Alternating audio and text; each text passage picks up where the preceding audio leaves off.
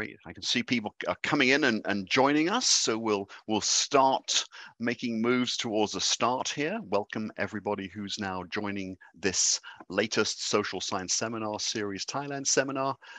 We've been running these series now for a year or so. We've had lots of great speakers, but this is an event that I've been particularly looking forward to, as I know many people have. We were postponed once, but now it's all really happening. So it's fantastic to have Professor Alan Hicken of the University of Michigan with us. He is a leading scholar of politics of Southeast Asia with a particularly strong interest in Thailand. We go back quite a few years, and there's a bit of his bio on the webpage for this event, and I can put a link in with a little bit more, but I won't spend a great deal of time introducing Alan because he's known to many of us and in some respects needs no introduction. So Alan works a great deal, as I said, on different aspects of Southeast Asian politics, but with particular reference to parties and elections. And this is particularly topical, given that we are coming up.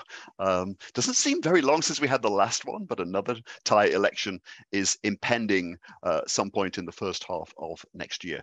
And we also have some very interesting things happening in Thailand. So there's Living in Interesting Times title that we came up with a while ago. Turns out to be particularly apposite at a moment when the Thai Prime Minister is suspended from duty and all kinds of very, very interesting things are going on in front of and indeed behind the scenes. So Alan, welcome to the Thailand Social Science Seminar Series. Thank you, and I appreciate the invitation, and thanks to you and the folks at the University of Sydney Southeast Asia Center and NIAS and the New York Southeast Asia Network. This has been something I've been looking forward to, and sort of debating about what to talk about. As Duncan implied, there's a lot to choose from with this title. There are lots of dimensions of Thai politics that are extremely interesting, and we think about the last sort of 17 years.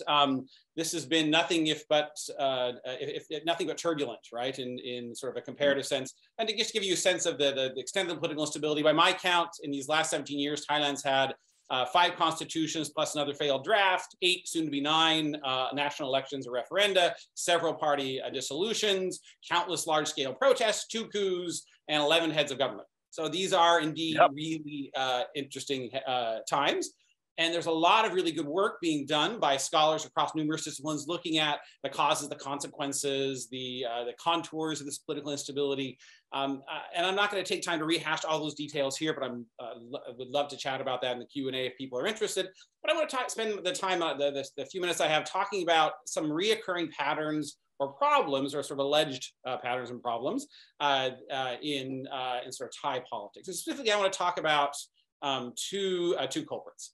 2 culprits that get blamed by reformers, by conservative actors, even by some scholars for the problems that lie at the heart of Thai politics, particularly the weakness of Thai democracy. And that's namely parties and voters. So these 2 culprits are often at the receiving end of criticism about the health, the performance, and even the viability of a democracy in Thailand. And while I'm not going to make the case that the criticisms are complete without merit, I do want to take some time today to kind of complement or complicate that narrative as we prepare for sort of upcoming elections. Which does seem to be quick. It just seems like we just had them, but also seems like 10 years ago we had them.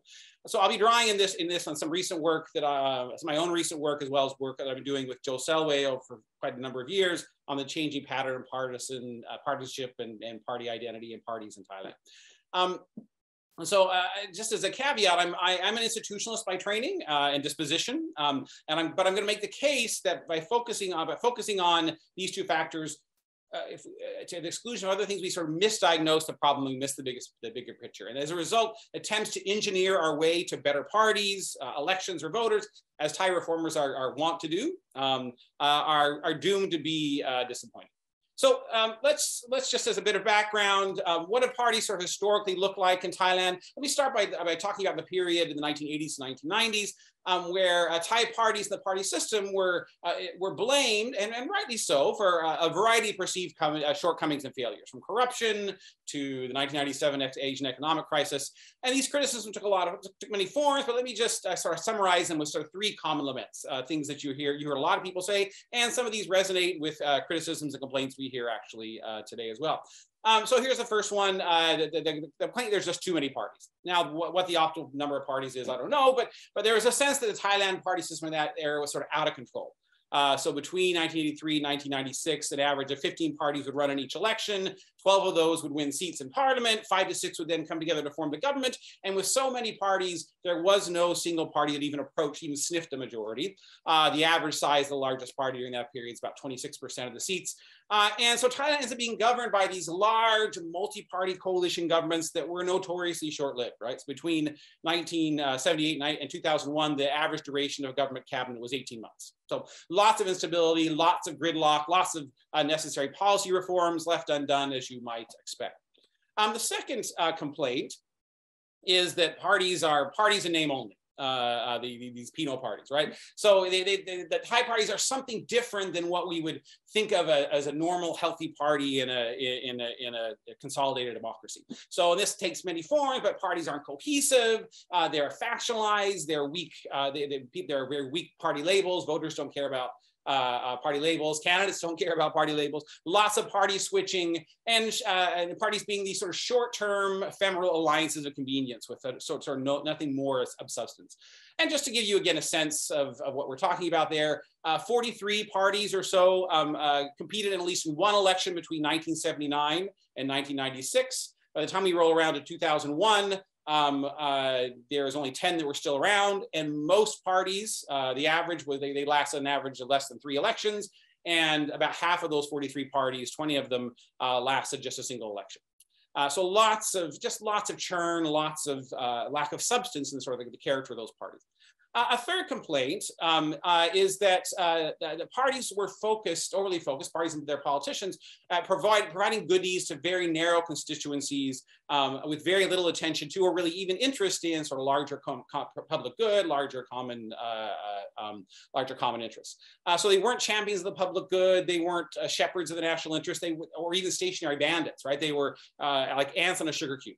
And lots of discussions of patronage, about vote buying and the like from this period of Thai politics. This sign being a kind of example. This is a sign out of a soy I used to live on in Thailand, where the road got repaved one day, and all along the soy were these signs with Puvang Kumting wanting to know, the member of parliament, that she was responsible for the paving of this road. Right. Now, when drafters convened to produce a new constitution in 1996, 1997, these problems were on their mind, and several key reforms were aimed at remaking the party system. I can talk more about them in the Q&A. If people are interested, I won't go into details, but I've written quite a bit about these things. So this includes the new electoral system that Thailand has now become very familiar with, this mixed member system with 400 seats from constituency elections and 100 seats from a national party list tier, new restrictions on party switching, new powers for the prime minister over members of his factions in his party. But as a package, these reforms sought to reduce the number of political parties, induce parties to develop identifiable party reputations, and create stronger attachments between parties and candidates and parties and their voters. And the effects of the reforms in terms of the number of parties was pretty immediate and dramatic. This is one way to sort of calculate that. This chart shows the effective number of parties in Thailand since 1996. It's a measure that the political scientists use that weights party by size. So big parties count for more. And you can see that this really sharp and noticeable decline in the number of parties from more than 7 in 1996, again, measured in the size weighted way, to between 2 and 3 by the time we get to 2011. So by the time we get to 2011, in most constituencies throughout the country, we really have a 2-party contest. So it's between, in 2011, Pheu Thai and usually Democrat, occasionally another smaller regional party. We can also, though, see that we see the beginnings of some evidence of beginnings of change on the part of voters and party leaders and candidates about how they see their strategy. So the ruling party, for one, Pheu Thai sticks together. Which was, again, pretty unprecedented.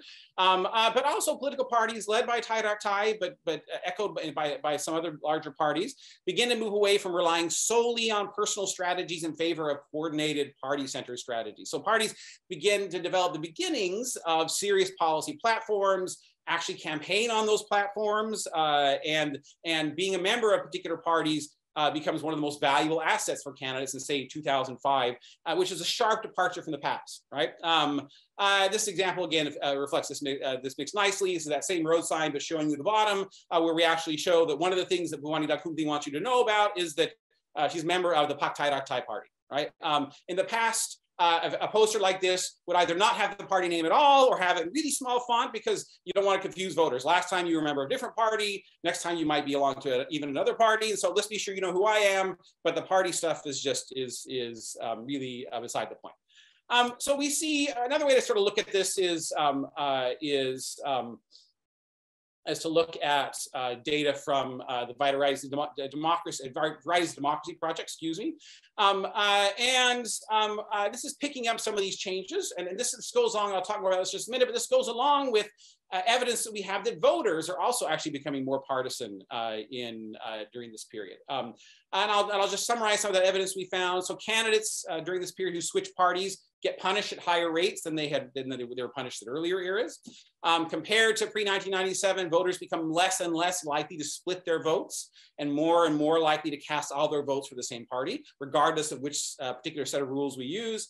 And there is some evidence, so this is more limited, in surveys that voters begin to care more about policy platforms, promises, and reputations of parties than they had in the past. So going back to this VDEM data that I have here, Rise of Democracy Project collects yearly data on different aspects of political systems, including information about political parties. And one of their measures is this party institutionalization index. So it's this sort of kind of a summary estimate of party strength in the system. So individual parties are going to be stronger or weaker, but this gives you a sort of general sense of how coders perceive the party system. So at the sort of lower end, we have 0, which is no institutionalization, all the parties are weak, to 1, where all the parties are sort of strong, highly institutionalized, et cetera.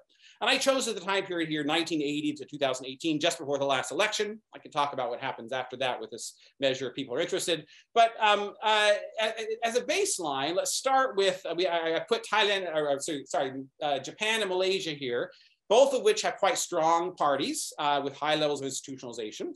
And then at the other end, the Philippines, which has some of the weakest parties in the world. So where does Thailand sort of fit in this figure? Here it is here. We can argue about how Thailand's coded, whether we agree or disagree with any particular yearly estimate, but a couple of things kind of jump out in the figure. In the 1980s and 1990s, Thailand was on par with the Philippines, among the lowest scores we have in the world for party institutionalization, for party strength. But over the late 1990s and early 2000s, we see this sort of dramatic improvement. So still not highly institutionalized in sort of comparative sense, but parties still had lots of problems that we can talk about, but there was certainly a marked change in how parties were organized and how they were connecting to voters and to their candidates. Of course, that change doesn't go without notice. We had 2 coups that were in part a reaction to these changes and the way that they reshaped Thai politics. And interestingly, the complaints in conservative quarters were still about the party system, right? But now there were too few parties. The parties become too strong, and references to parliamentary dictatorships and tyrannies of majority, et cetera. So once again, there's sort of attempts made to engineer a different party system via the 2007 Constitution and the 2017 Constitution, with the goal of weakening parties, refragmenting the party system, and turning the clock back to the 1980s, 1990s. And now the 2007 Constitution largely failed in this regard, and we can talk about why people are interested. But the 2017 Constitution, combined with the coup in 2014, the suspension of Parliament and party activity, had discernible effects on the party system. And the first result that we're all aware of is that we do see this refragmenting of the party system with the sort of merge of lots of these small and micro parties in the parliament. We also can pick this up again and look at this effective number of parties measure. We see a big spike in the number of parties in 2019, not all the way back to the 1996, sort of the pre-reform era, but close, right? This really dramatic rise in the number of parties. And a number of factors also combine to severely weaken political parties and voters' attachments to those parties. So this includes the shuttering of parliament and the end of 8 years, end of elections for 8 years, right? Bans on parties' activities during that period. The rise of individual-centric micro-parties. The rise of these amorphous or pre-electoral party alliances. A Democrat Party that was kind of stuck in the middle of the road and bled supporters as a result. The use of inducements by the junta to get politicians at all levels to switch to Palang Pracharat, and a distribution of massive amounts of patronage to voters in a bid to decrease the salience of what had become the sort of dominant cleavage in Thai politics, pro and anti-military, pro anti-toxin, if you want to phrase it that way. So the switch in 2019 to a single vote makes it hard to use some of the tools we use in other elections to see how voters are casting multiple votes. But we do see an increase in party switching, less punishment for party switchers. And in this figure here, again from VDEM, we can see that a marked decline in the perceived institutionalization, the strength of political parties in Thailand. The result of all this is that once again, we're hearing criticisms leveled at parties and party systems, and I've been involved with forums and discussions about how to improve Thailand's party system, calls for reform to reduce the number of parties, make them stronger, make them more institutionalized. So you'll forgive a sort of sense of deja vu here. Let's briefly talk about, before we talk about sort of efforts to reform things, about the second sort of alleged culprit in this, and this is voters. In the eyes of many Thai elites and middle class, the problem with Thai democracy is that ignorant, backwards, and immoral voters, especially from the North and Northeast, keep electing bad people. They elect the wrong folks, and then when those wrong folks come in and make a mess of things. And the reason that these rural voters keep voting for the wrong side and don't or can't consider programs or policies is traced back in this line of thinking to their lack of knowledge, right? Their ignorance. And these sentiments are widely expressed. These are just a few quotes that, that indicate this. One from Nopokun Lakum. Rural people have good hearts, but they don't know the truth like we do in Bangkok. It's our duty to re-educate them. Or from Sonti, there's no electoral democracy in Thailand, such as one found in the West, because most people outside the middle class lack sufficient knowledge to understand how power can be abused. And probably my favorite from our friend, former Prime Minister Prayut, maybe to be once again Prime Minister Prayut, we'll find out in a week or two. Do gardeners working outside the Parliament building or farmers know anything about democracy? Of course not. Don't talk to me about citizenry. Those people only go to vote because they were paid. So these are quite egregious examples of this, but the sentiment is widely shared, right? I get these kinds of questions very often when I present in Thailand, but I want to emphasize this is not a unique Thai phenomenon. This is a common sentiment in almost all democracies. These are two figures. The bottom from Thailand, the top from the Philippines, and it's amazing, two different, political cartoonists, but capturing the same idea that voters are sort of being led around by the nose by politicians waving money in their face. This is the problem. But we see similar complaints about the ignorance of voters who vote for Trump in the United States, right? This is a really common sentiment in democracies. And what I want to suggest today is that the story is actually much more complicated than these pictures suggest. So first, in our work, we have some evidence that the salience, the influence, if not the incidence of vote buying has declined between 2000 and 2011, excuse me. Electoral handouts were not the only or even the most important factor driving voter decisions in those periods, as voters came to care somewhat more about party labels and policy programs. But that said, we do appear to see something of a resurgence, a comeback in 2019 of these tactics, driven in large part by Palang Pracharat, and something scholars like Viengra Nitipo and Napon Jatu Siripatak are doing great work to kind of better map and understand. But they're, it's no longer simple. It's a stereotype now. If it was ever true, it no longer is true that this is the only thing voters care about. The data also show that voters in the Northeast, and to some extent the North as well, aren't confused, aren't particularly ignorant, or at least not any more so than voters elsewhere in the country. In fact, they're generally more knowledgeable and more engaged in their fellow citizens in Bangkok or the South. We ask the questions that, as flawed as they are, that sort of gets at some of those things. Most know exactly what they're doing when they are casting their vote, who they're voting for and who they're voting against. And that informs their choice. Still, the rhetoric, though, is that ignorant, backwards voters are to blame, and is that the rhetoric's ubiquitous. So that brings us to the issue of constitutional reform or institutional engineering. Institutional engineering is a national sport in Thailand, right? This is a hobby. But the question is, can we engineer our way to better parties? So parties that are cohesive, they're disciplined, with meaningful labels and clear programmatic platforms.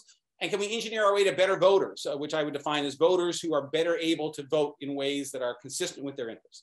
So as I mentioned at the outset, I'm an institutionalist. I believe in my heart of hearts that institutions are important, that they can and do profoundly shape incentives and capabilities of political actors.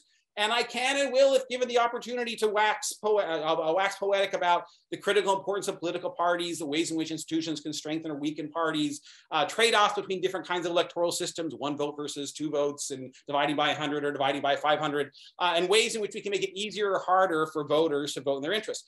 But I want to argue that all of the election system fiddling and all of the voter education attempts are really worthless unless 2 other things are in place. And this will be my sort of final big point.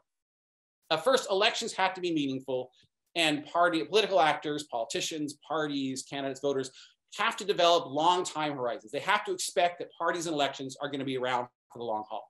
So we know from studies of voters and party systems around the world, including some of my own work, that these are the 2 most fundamental factors that shape the incentives to invest in stronger parties and the ability of voters to participate effectively. We want an institutional and political environment that encourages politicians and candidates and voters to invest in political parties and party building. We want political elites to have incentives to build party organizations, to develop distinct platforms, to construct enduring ties. We want politicians who are willing to stick around for the long term and to sacrifice some things for the greater party good, and to invest in the party label. We want voters to develop lasting attachments to parties, to rely on party labels as shortcuts, and to evaluate parties and candidates based on their policies and performance. But none of those things will happen unless these 2 conditions are present. Parties and their elected representatives actually have to control the levers of power. So as a politician, why would you invest in building stronger parties to compete in elections if those parties don't control policymaking? As a voter, why pay attention to party programs, party campaign promises, or party labels if voters don't determine who wields power, and if the real power in the political system lies outside of the party system? And then parties need to have meaningful, and people need to believe also that parties and elections are going to be around for the long term without pause or interruption. Again, why invest in party building if you're not certain whether you're going to be here or whether there's going to be elections in the next cycle? Why, as a voter, should I pay any attention to parties or party platforms if they are unlikely to last? So both voters and politicians need long time horizons and need to believe that elections are meaningful. So what does this look like historically in Thailand? Well, on the one hand, Thailand does have this long history of elections. So I started my timeline here in 1946, where the first election where parties were allowed. We have lots of parliamentary elections over these 74 years. By my count, 23. Arguably lots of time and lots of chances for parties to figure things out. In fact, some would suggest that this is evidence that elections, that parties, voters, and ultimately democracy itself are ill-fitted to Thailand's particular circumstances. Otherwise, we would have seen stronger parties develop by now, and we still wouldn't be hearing complaints about voters who don't know what they're doing. But let's complicate this Thailand a little bit and ask ourselves to what extent Thailand elections have been meaningful and the extent to which political actors actually have expectations that parties are going to continue in perpetuity. So to start with, we know that 1946, 1973, we have what I've labeled the bureaucratic polity period here, for lack of a better term. There was never more than 1 election in a row without legislators being dissolved, parties being banned, elections being suspended, or all 3. So power was generally concentrated in the hands of the military bureaucratic elite, even under ostensibly elected governments. And so not surprising that parties don't emerge here as strong vehicles. But since 1973, we've had more regular elections. But even over these last several decades, elections were never the only game in town. And elected politicians often did not control the policymaking apparatus. So again, we could illustrate this in a variety of ways, but here's the periods of time where elections for the House coincided with a fully or partially appointed Senate. Or here is, we could add to that, periods where elected governments were still headed by unelected prime ministers who were usually former military generals. And again, if there's little expectation that elected officials are going to fully capture power, why invest time and effort in building party or policy developments if you're a politician or a voter? And finally, we can add to this timeline instances since 1970 where elected governments have been ousted via coups or election outcomes have been overturned. And looking at that timeline, it's not surprising that politicians and party leaders and voters generally have very short time horizons, rarely looking beyond the next election, and expect that elections will not be the final arbiter of who controls power, who controls government, who controls policymaking. So to wrap up, are Thai parties weaker than we'd like? Undoubtedly. And while voters aren't the ignorant simpletons that some have claimed, Thai democracy would certainly benefit from deeper connections between voters and parties, and more voters holding parties accountable for their promises and their actions in office. But that said, any shortcomings that we observe among parties or voters are more likely symptoms of the problems with Thai democracy rather than the cause. And until those deeper issues are resolved, until elected officials securely hold the reins of power and expect to do so for the long term, attempts to engineer stronger parties or better voters are likely to fall short, sort of akin to shuffling the deck chairs on the Titanic. So with that happy note, I'll go ahead and conclude and look forward to your questions and discussions. Thanks very much, Alan, for that tour de force through a very wide range of issues that will help us to understand what's going on politically and electorally in Thailand.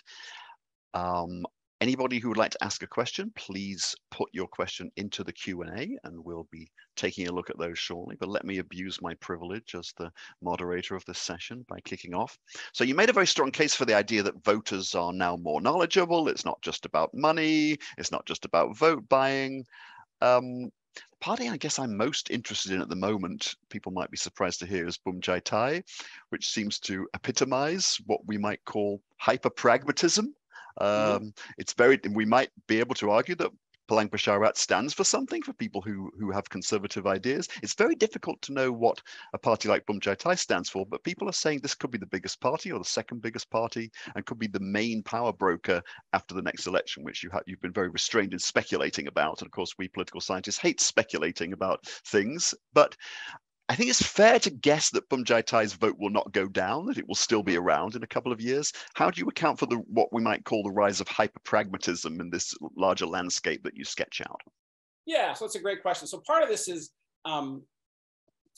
actually an interesting question that I'm just interested in sort of seeing the results of, right? So, the sort of erosion of the attachments to parties over the sort of the 8 years and then post coup have really been interesting. And I'm interested to sort of see in this next election, do we see a resurgence of that? Do we see a sort of, do we see a sort of surge of party loyalties to various parties in the system? And then how do we account for somebody like Bum Jai Thai, right? Those voters have always existed. So saying that voters, when I talk about voters become more partisan, this is a large number of voters, but there's still always this sort of squishy middle of folks who didn't have strong attachment. So that's never disappeared in Thailand. That my sense is that number has grown as a result of as a result of strategic actions on the part of the junta to try and create these voters, right? To try and disattach them from political parties, but also a weariness part of some with the conflict between the big sides, and I think you're picking that up. And also, sort of two dimensions is this, right? Some who switch to parties like Bum Jai Thai, some who support parties like Komang Mai or Move Forward, who are so Anakot Mai or Move Forward, right? Who are looking for sort of different alternatives in the system. So I think it's a reflection of cynicism and disillusionment with the current party system. But I'll be interested to see how big that group actually is. I agree. I don't think it's going to shrink at all, but I'm interested to see its size compared to sort of the other main polls. So yeah, great question. Great. Yes. No, there's a lot to be seen, isn't there? Coming up very soon. So many interesting questions. Okay, so we got a few questions coming in. Let me start with some of those. One questioner who says that they're Singapore-born, YY Mansur, says, how does party institutionalization currently impact on election results? That's a great question and a complicated question, which is why I'm kind of figuring out how to jump into it. So we think about party institutionalization mattering in a couple of ways for elections. So first, from the Canada perspective, right?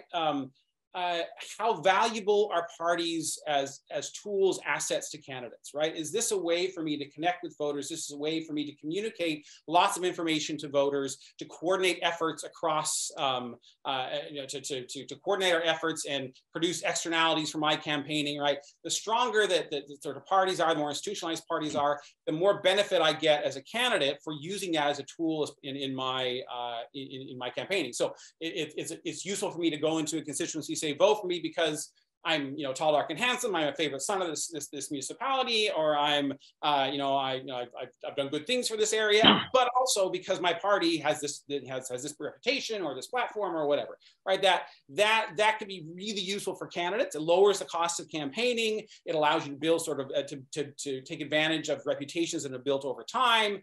And from voters' perspectives, it also makes voting a much easier task, right? I don't have to learn the policy platforms of 20 new faces in my, in my constituency. I can use party labels as a shortcut, right? I know that somebody who is part of, who's a Democrat in the United States or a Republican in the United States, that's going to carry with it certain assumptions about the policy or their policy positions, their preferences.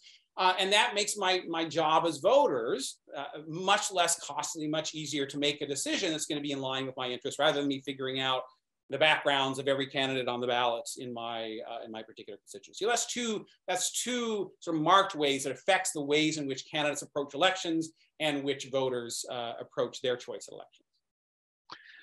Great. Okay, we have a couple of questions from anonymous participants. One is, so what are the deeper problems that weak parties are merely the symptom of, and how would we address those? And a second one, I'm glad you're getting these questions instead of me, because I'm moderating and not speaking today, Alan. I find it odd that a talk on institutions and electoral politics in Thailand makes no mention at all of the role of the monarchy as an institution, nor includes the decline and replacement of the former king in the timeline of interruptions to Thai politics. Could you, Alan and I have been debating these questions for many years. Yes, could you mention that, your views on that? Yeah. So so I could add a third sort of fourth panel to that slide that just sort of has constant, well, at least since 1957, sort of constant presence of the monarchy looming over things. Yeah, I mean, so that is the sort of ultimate symbol of power lying outside of elections, right? And the influence of the monarchies ebbed and flowed over time. And yeah, so I would certainly just add that to the mix. And then on the sort of first question, what are these deeper things? Well, it's those two factors, right? So elections are not the only game in town. Politicians recognize and have ample evidence and voters to believe that electoral outcomes may affect some things we care about, but ultimately aren't going to, may not matter in the ways that parties and voters are hoping they're going to matter. That the sort of full sources of power, when push comes to shove, lie outside of elected office, and that manifests in the military and in the bureaucracy and in the monarchy, the sort of the conservative sort of forces in Thailand, and then expectations that elections are fleeting. Elections and parties are ephemeral and fleeting, right? I don't expect these things to last, and so I'm gonna have really a short time horizon. I'm preparing for the next election to get what I can while the going's good, and then things are going to fade away if my candidate, right, or a voter, and we heard this a lot in interviews with voters prior to the last election. What does it matter that the outcome's already predetermined, right? And so, yeah, my first preference actually may be a particular party, but I don't think that party is going to win, so I might as well vote for someone, a different party, and get something with that, right? So those deeper sort of issues of do elections matter, right? And can voters and candidates and parties expect to be around for the long term? Until those two things we can answer sort of unequivocally yes, it's really hard to fix these other issues, because those other issues grow out of that fundamental incongruence in Thai politics. Great, thanks. The questions are coming in thick and fast, so let's try and get through as many as we can. Eric White, a regular questioner in these seminars, asks us, how many Thai political parties have endured for 25 or more years, like the Democrat Party, and what explains their persistence given the political dynamics you've discussed? Great question. So not many. So basically the Democrats, and now we're getting close to Thai Puya Thai in terms of its longevity. There's a few, not many. So so we're generalizing from a small number of cases, which always is a dangerous thing. But we'd look at the kinds of things that scholars who've looked at the Democrat Party, for example, would look at. Party organization, right? An organization that actually exists and is, at least historically, that may be changing now, but actually had a viable organization in between elections.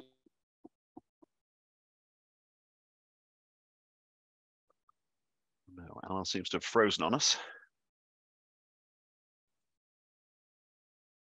Oops. Sorry. Okay. Yes. Okay. Now we can hear you again. Yep. My end or your end? Anyway. Yeah, we lost you for about 15 seconds there. Yeah. I assume that I said something deeply profound and convincing during that little period. So we look at party organizations. We look at repeated competition. So again, one of the ways you build a party and party label is by repeatedly contesting elections and voters seeing you as being able to sort of build on and judge you based on a reputation. And so but we don't have a lot of examples. And in part, we don't have a lot of examples because of this history of shutting down elections and the sort of control of policy lying outside of the party system. So not a lot of examples to your mind, Eric, and really, interesting to see what was going to happen to the Democrats, the longest lived party in Thailand, what's going to happen the next election. It looks like it's certainly not the robust party that it had been over the last 40 years. So great, thanks. Okay, and Jasmine Ann says, could you speak a bit more about what you see as the role of protests, particularly the most recent student protests? I assume the 2020 protests are in mind here, in influencing the dynamic between parties and voters, because street politics has obviously been a massive feature of the last few decades in Thailand too. Yeah, that's a great question. So one of the ways I think about that is sort of helping to define the sort of ideological space on which parties have to take a position, right? Or at least are incentivized to take a position. Some will choose not to, and their position will be, we're not taking a position. But sort of to put on the agenda issues that parties have to respond to and make costly decisions about. And so where those protests don't happen, it's easy for parties to talk in sort of broad terms. We're all for better developments and better democracy and better education. Where protests put issues that are more controversial on the agenda, that can force parties to take a stand and then to differentiate those parties in ways that can be meaningful and conducive to voters. So protests have a big role sort of helping set that ideological or policy agenda that then parties, as part of that environment, have to position themselves regarding. Great. Okay, the next one is from Tritep Sri Sangha, who, let me just paraphrase quickly here, basically is saying, if we look at the last election and we saw more party accountability because the Democrat Party lost votes dramatically as a result of its past performance, perhaps, and we saw Future Forward gaining in votes because they were more ideologically clear and disciplined. And if that, that was the trend last time, do you think that will change in the 2023 elections? Is this here to stay, this down with the unclear parties and up with the clear ones? I think it was less. So yes, on some sort, but I would add some nuance to the characterization of the Democrat Party. So yes, their policy position was unclear, but it was unclear on the big issue of the day, right? So they got punished with other alternatives in the system that we're making a clear, taking a clear position on that, on sort of core issue in that election. The Boom Jai Thai, to come back to there, very explicitly does not take a strong position on, they're going to back whatever horse is going to get, get them the things they want. But that is, and that perhaps both is the cause of their appeal, but also limits of their appeal. So I don't expect them to be punished in the same way that the Democrats have been, because the Democrats, again, had a reputation for coming down on one side of that divider or the other, and the last election didn't send a clear signal about where they stood. Boom Jai Thai, his position has always been, we'll work with anybody, right? And so in some ways, the voters who like that position will continue probably to like that position and continue to support, at least with one of their votes, Boom Jai Thai. And one of the things I'm really keen on is looking to see what do those voters do with their other vote, right? So they're voting for Boom Jai Thai at the local level, but casting a vote for parties with a more clear sort of ideological bent or programmatic bent with their second vote, or are they Boom Jai Thai voters in some more intrinsic way. And so that'll be really interesting to sort of see in this next election.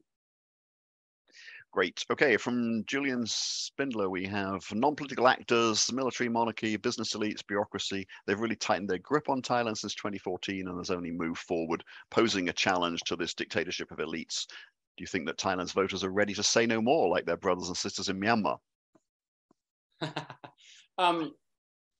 Yeah, I think there's certainly a group that is, but voters can't act alone. I mean, this is one of the lessons we've had over the last 30 years, right? So voters have repeatedly expressed their preferences, but have not always had lasting alliances with key elite. And so I do think we'll see in the next election. I'm not, without picking a winner, right? I think we'll still see a sizable contingent who is voting what they perceive as a change to sort of politics as usual in Thailand. But the space for those parties to then remake the political system is still really limited. Given the current constitution, given the current political dynamics. So yes, I expect that voters are going to, a lot of voters are going to vote for changes and better, more extensive democracy. But the deck is still stacked against those groups, in terms of achieving change via sort of a normal sort of institutional political channels. Great. Okay, from Aria Fernandez, the top 3 parties in the Thai parliament were founded in the 2000s. And what does that mean in terms of party institutionalization? I guess it's like Eric's question in reverse. Mm-hmm. Yeah, well, again, it's so first of all, the fact that we have some parties that have lasted a time is interesting information. But yeah, this is a reflection, I think, of new incentives generated in part by, not fully, but in part by the institutional reforms of 1997 that made that changed the dynamics and made parties who could organize, campaign on a national sort of policy platform, gave those parties certain advantages. So parties that weren't able to make that switch, are less successful at elections, and parties founded with that sort of dynamic in mind do better. So yeah, it's not surprising that whenever we see sort of critical juncture, whether it's institutions or some of the shock to the system, we often see a sort of a death of parties who or death of institutions who grew up under and developed under the old set of rules, and the emergence of new actors who are able to take advantage of the shifting incentives. So not surprising. The real question, if we were going to rerun history, is what would have happened if we didn't have a coup in 2007. 2014, how would that party system have evolved and developed? One of the great what ifs, I think. But yeah, not surprising that we would see new actors coming into play post reform. Great. The questions are coming thick and fast, so appreciate your ability, gamely, to keep responding here. Okay. As it appears, we'll soon have the 5th election with a different electoral system in a row. Does regular changing of the electoral system also impact on parties' abilities for long-term development and planning? That's a great question. So whoever asked that it was living in my brain. So when I originally made those set of figures, a timeline at the end, I had a version that had every electoral system change, and then it just became a mass of color. You couldn't see anything, right? So yeah, anytime the rules change, particularly they change in substantial ways, that's going to recalibrate the expectations of parties, the expectation of voters, and we know that it takes an election or two to adjust to the new norms, the new incentives of a new electoral system. So the fact that those institutions are being changed quite often from election to election means that it becomes harder to sort of anticipate, respond to, and build around those institutions. So yeah, it's certainly part of the explanation for the short time horizon, the uncertainty on the part of voters and members of parties. Okay, what are the future prospects, this is from Phil Hirsch, of party affiliation in local elections in Thailand, and how important is this for party institutionalization? So yeah, Phil, see me in a year or two. We're actually working on this question right now with a project on sort of local governance in Thailand. What's interesting to me about this question is the sort of what looked like in the sort of 2000s, the sort of the sort of movement towards a nationalization of even local elections, right? Some at least some movement towards that. So local elections were in some ways being fought on similar grounds to national elections, with party identities being becoming more important. I won't say very important. In the last elections, it seems like we've moved back from that, right? That and again, part of this was a very explicit decision by the junta to try and make sure that these elections were fought on different grounds and not fought over these national political issues through a variety of tools. But I'm keen to sort of see how that unfolds, right? And part of this is also strategic reaction by, and we've been interviewing local politicians,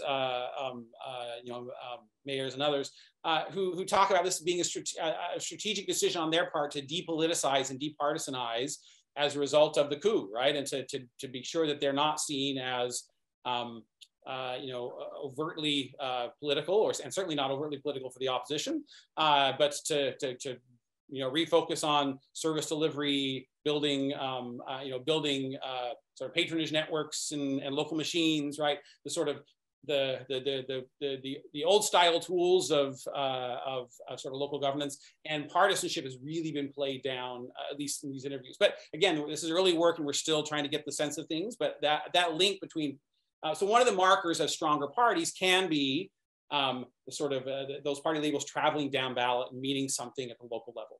And there's been attempts to try and do that in these recent local elections. My sense is those haven't been super successful, but something we're actively trying to understand and get our heads around right now.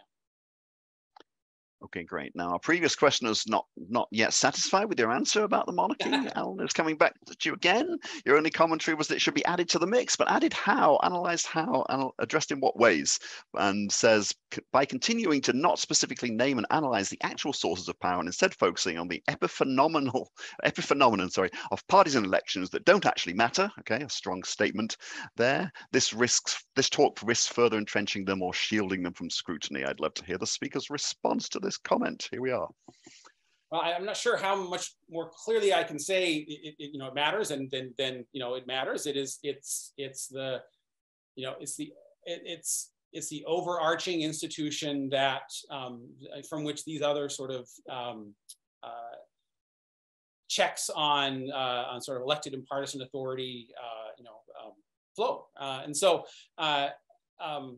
I could have this whole talk be about the position of the monarchy. There'd be other problems with that, of course, but it is one of the crucial institutions that shape the incentives of political elite in Thailand and voters in Thailand, and that's one of the reasons. That's the part of the argument of the talk. That's one of the reasons why our focus on things that are I still think have importance, right? But that they miss if we focus on parties and focus on elections and expect those to and focus our attention on sort of reforming those institutions, we miss the broader context, which includes, crucially, the role of the monarchy in Thai politics, and hamper our ability to actually overestimate our ability to actually make meaningful changes to those institutions.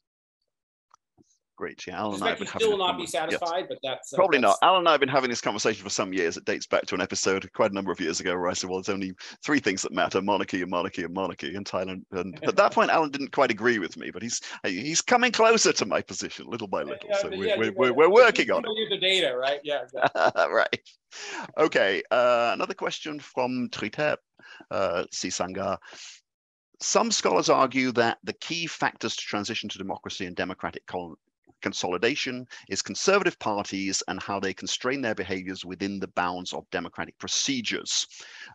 Do or will we see this, in your opinion, within the Democrat Party or Palang Pracharat? Yeah, so let me answer that this way.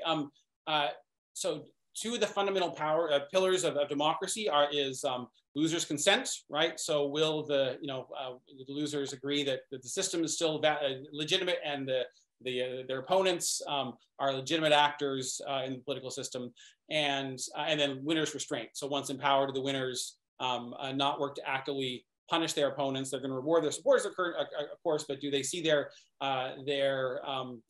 Do they see their opponents as enemies to be destroyed rather than opponents in a political game? And one of the things that happens over the course of the 2000s, particularly post or 2005 and 6, is coming from both sides, an erosion of that sort of norm that had begun to be built up, right? Of sort of losers consent, winners restraint. And so so we do certainly have periods of Thai history where we've got some losers going away quietly. But part of this, but where we saw this the most was 80s and 90s, where there were no permanent winners, no permanent losers, right? Where these large shifting coalitions. So if I'm not in power right now, I wait 18 months or 2 years and I'll be in power again. The stakes dramatically change in the 2000s once we get majority parties. And so, and when we get the reality of a sort of seemingly permanent winners and permanent losers, and that changes the calculations. And so, the one way to sort of get out of that dilemma, right, is to have systems where it's not winner take all, winner take some, to give losers some stake in the in the equation, and Thaksin's and others sort of centralization of power and aggressive actions towards the opposition helped sort of helped produce this kind of a polarized environment where I'm either in or out, and the stakes are huge. So that to sort of move away from that brink, we have to sort of return to a politics where my fortunes don't entirely rest on on how I do this election or whether I'm in power or not. That I have a longer time horizon. Expect if I don't win now, I'm going to have another realistic shot of being part of a governing coalition down the road. Fantastic. Okay, they're still coming in thick and fast. So if you're up for it, we can do a few more. Sure. Okay, James Wise, in the late 50s and early 90s, military parties attracted support in the first election after their formation, but then faded. Why have military parties not institutionalized in Thailand? And in next year's election, is Palang Pracharat likely to go the same way as earlier military parties? And I think I'm not supposed to answer this question myself, but you might also be thinking the same thing, Alan. What is a military party? Because we can actually debate which of these parties are military parties. But yes. Yeah, so Palang Pracharat in particular. Yeah. Yeah, so I do think there's signs that Palang Pracharat is fraying, and in my discussions with members of the party, and there's very few who feel deep loyalties to that party as an institution, right? This is yeah, so I would not be surprised if we see Palang Pracharat, go the way of Samakidam or other military parties. There's a larger question there, James, that I think is a great one, which is why do militaries often find it hard to build lasting parties? This is a pattern globally. So military regimes are less likely to form parties in the first place, and when they do, less likely to form institutionalized political parties. In part, that's because militaries have other assets at their disposal, right? They have a military organization that can substitute often for and the capacity to sort of exert force that comes from those institutions. And so that's the institution at hand. That's the least costly institution to actually use. And so let's use things like ISOC and other tools to be able to mobilize and oppose those that you disagree with, and parties are sort of costly when they're formed, end up being a costly sort of vestigial institution to these often, right? The sort of core commitment to the military is to that military institution. Parties, if they do exist, are seen as necessary evils to be able to run an election, and party leaders are unlikely to want to invest a lot of time in an institution that frankly could be a competitor to the sort of core military institution. So that's part of the story there. Part of it is also, though, if you're going to have a party, you need one of the assets you need to have. You need to have an organization. Militaries are going to create these parties out of ex nihilo, right, out of scratch. They often don't have an organizational base, and militaries often don't have really a strong sort of ideological or programmatic set of policies to offer voters. And so again, the sort of foundations of building lasting parties are often not assets that militaries have close at hand. The asset they do have is, again, this sort of capacity and organizational network that is in some ways a competitor to a strong party. So that's great question. Great. Well, I've only got about 5 minutes left, and there's still 10 questions that people want to answer. I'm going to have to cherry You're pick welcome to the email me, questions. by the way. Yes, I'm going to have to cherry pick the questions a bit here, just to focus on things that haven't really come up yet. So one really directly addresses what you seem to want to talk about, so you might like that one. How is party strength measured? Can you talk about how the data you shared in the first few slides about party strength was gathered and measured? I don't know if I necessarily want to talk about this, but I'm happy to talk about it. So yeah, so there's a lot of ways. So one of the things that we do in the work that I've been doing with Joel and also on my own is there's no silver bullet, right? There's no magic, this is the indicator that tells all, right? So the goal is to use lots of different indicators and sort of look to see, do they push in the same direction? So we've used how voters vote when they have two votes, right, through history, or two or three votes throughout Thai history, and sort of see how that shifts over time. How candidates running in the same party, how they do, so comparing 2007 when there were multiple candidates in each district in the same party, how do those candidates, what their votes look like compared to what they look like pre-97 with a similar system. Looking at the incidence and success of party switchers, right, is another source of data.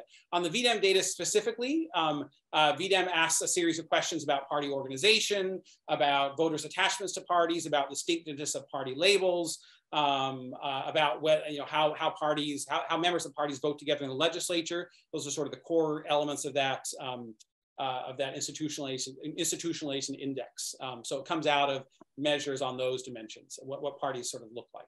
So, great question. Okay, I'm going to pick out questions from people who don't seem to have asked anything yet, unless they're using multiple identities here. And I'm afraid we are going to end with a couple of these speculative, looking to what might happen next questions, which, no session about Thai politics is complete without a couple of these. So Petra Alderman, who we know very well, basically asks, if the Constitutional Court rules against Prayut and kicks him out of office, how will that affect Palang Pracharat's electoral chances? The thing we're going to know on, allegedly now, on the 30th of September. Yeah, that's so one of the, just as caveat. So one of the things that Thai politics, has great ability to do is make predictions and predictors look like fools. So, with that as a caveat, honestly, not as much as I think we might assume, right? It matters a lot for some things, but there's Prayut's popularity is not the highest, and there are there's certainly lots of rumors about members of that party casting about for other potential standard bearers and not necessarily happy with Prayut's leadership. Lots of ways this is being manifest. The question, though, of course, is there a clear alternative? Is it Prayut? Is it someone else? I don't. Palang Pracharat. So Prayut does not have a sort of to my view, a strong personal following in the ways that other members of other party leaders might have had or have in the past.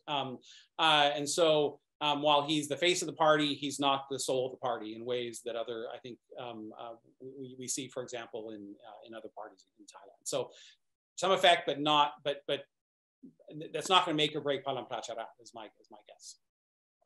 Great. And Marissa Olson and two others are basically asking the same question about the other end of the spectrum. What's going to happen to move forward? And of course, as somebody who's been working on this topic with the Future Forward Party project that I did, I'm also really interested to know what you think, Alan. Can they pull this off again without the special circumstances that obtained in 2019? Or are they going to be a shadow of their former selves in 2023?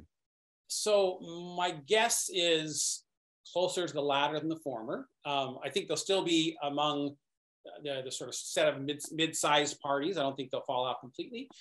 They benefited a lot from the electoral system last time, which voters, which gave voters single vote for a party. So the fact that they had in many parts of the country fairly unknown, weak candidates didn't hurt them, and an electoral system that based the seat allocation only on that party list vote. That really was a boost to this new party that didn't have electoral machinery, that was being powered by a set of ideologies and ideas that many voters found attractive, and some powerful personalities at the top of the party that people were energized by. This is going to be a harder election for them, right? So they as they're sort of their difficulties in local elections show they have not yet built a strong local base that would propel them to victory in a lot of the constituency races. I expect they'll still do decently in the party list election, but that party list election, because of the decision to go with the unlinked lists, the unlinked tiers, and the 100 seat as a denominator, does not carry the weight that the old system did. So it hurts parties like Move Forward who'd likely do better in that system. So I expect them not to do as well. I don't expect they'll disappear, as a sort of mid-sized player, but less. But not 81 seats. Yeah, that would be my guess. Great. Well, thanks, Alan, for your willingness to answer so many questions so succinctly. And so I think we've addressed about 16 plus questions, which is something of a record for these seminars. There are many questions we could continue to debate, and quite a number of others still there, another 7 or so that we haven't got to, some of which are similar, some of which are different to the other ones. But this has been a really fantastic session. So I think everyone will join me in thanking Alan Hicken very much for speaking to us today about the twists and turns of Thai politics and what has been going on and what may happen next. Thanks very much, Alan, for a very stimulating Thanks seminar. to the audience for a great set of questions. Appreciate it. And people are again welcome to reach out to me if they have further questions. And how should they reach you? It's easiest is at ahicken@umich.edu. Yeah, umich, UMICH. Yeah. Okay. Great. Thanks so much, everybody, for joining us, and hope to see you all in the next one. Take care. Bye-bye.